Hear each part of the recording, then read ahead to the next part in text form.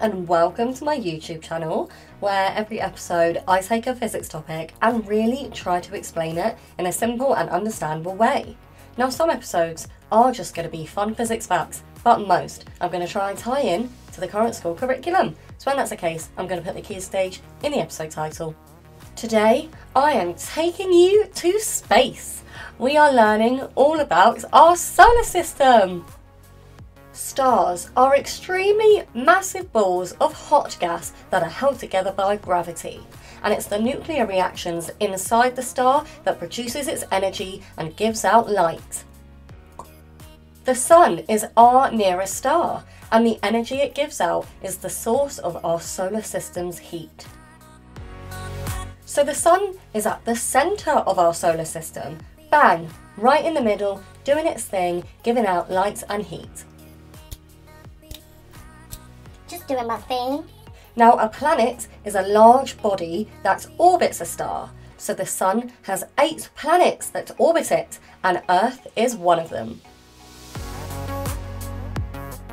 Because the Sun is so huge, it has a very large mass, and therefore a very strong gravitational pull. And it's this gravitational pull from the Sun that keeps all the planets in orbit. And these are elliptical orbits, so like elongated circles. And one last thing about planets is that they don't give out light like the Sun and other stars do. That's the background done. Now for the fun stuff. Let me talk you through what our solar system looks like. Like I said earlier, you have the Sun right in the middle, and then the closest planet to the Sun is Mercury, and then you have Venus, and then Earth. So we're third from the Sun. Then you have Mars, and then the asteroid belt, and then Jupiter, Saturn, Uranus, and Neptune. That's all our 8 planets in order from the Sun.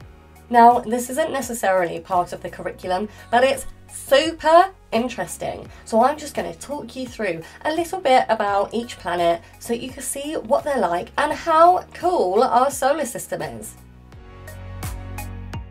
Mercury is both the closest planet to the Sun and the smallest planet.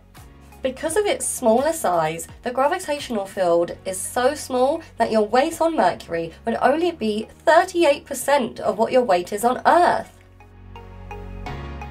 It rotates really slowly though, so it takes like 59 Earth days to do one full rotation.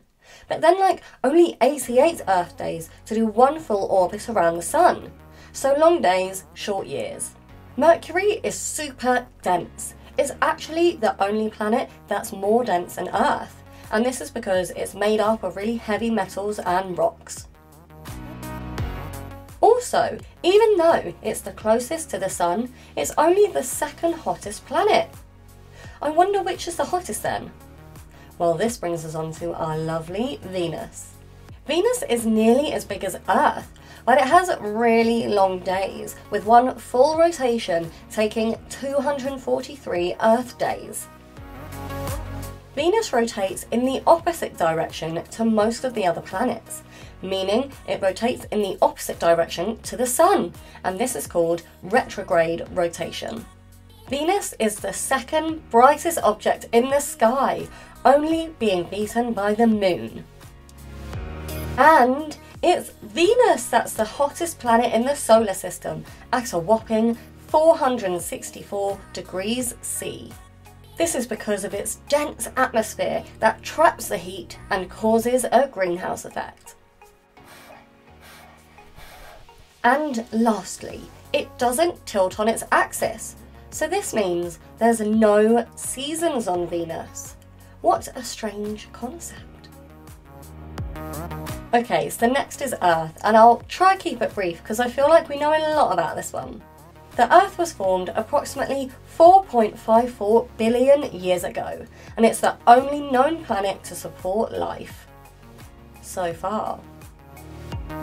Earth has a powerful magnetic field due to the nickel-iron core of the planet coupled with its rotation.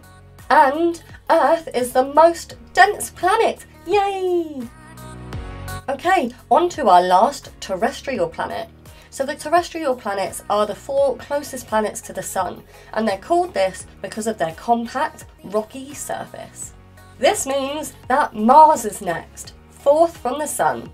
Mars is home to the tallest mountain in the solar system, reaching an amazing 21 kilometers high and 600 kilometers in diameter. Mars and Earth have similar landmass, but the gravity on Mars is so small that you could jump almost 3 times higher on it. That would be so cool. There are signs of liquid water on Mars. So we've known for years that Mars has water in the form of ice, but scientists believe they've seen the first signs of trickling water in satellite images. Alright, that's the 4 terrestrial planets done. Here we are slightly interrupted by the asteroid belt, but then we continue on through to Jupiter. Jupiter is one of the 2 gas giants in our solar system. It has the shortest day of all the planets, completing a rotation once every 9 hours and 55 minutes. However, Jupiter takes 11.8 years to complete one full orbit around the Sun. There's a great red spot that we can see on Jupiter, and this is a huge storm that's raged over 350 years. This red spot is so large that 3 Earths could fit inside it. That's terrifying. Jupiter has 79 moons, and one of them is bigger than Mercury. And it has rings composed mainly of dust particles from collisions with comets and asteroids. Okay, now the next gas giant is also the next planet in line, which is Saturn. Saturn is the flattest planet and also has the most extensive rings in the solar system. They're mostly made out of chunks of ice and stretch out really far from the planet, but are amazingly only 20 meters thick. Saturn has 150 different moons and moonlets, which are just smaller moons. How cute. All of which are frozen worlds. How cool. Pardon the pun. On to the last 2 planets in our solar system, and these are the ice giants. First, we have Uranus, and this is another planet that rotates in retrograde, so in the opposite direction to the Sun. Uranus takes 1 trip around the Sun every 84 Earth years. Whoa! Uranus hits the lowest temperatures of any planet, with a minimum temperature of minus 224 degrees C. But because Neptune has a lower average temperature, Uranus isn't classed as the coldest planet in the solar system. But you can see now why they're called the ice giants. And lastly, on to Neptune, which is actually smaller than Uranus, but has a greater mass. Neptune spins pretty quickly and completes a full rotation in only 16 hours. There's methane in the atmosphere that absorbs the red light and makes the planet appear a lovely blue colour. And it has 14 moons. So there we have it, our solar system. Which planet was your favourite? Let me know in the comments. Thank you for listening! I hope you enjoyed it. If you did and you want to learn about other cool physics facts, then please like and subscribe and watch all of my other videos. And if you want to learn about a specific topic, please leave a comment below and I'll try to do a video for you.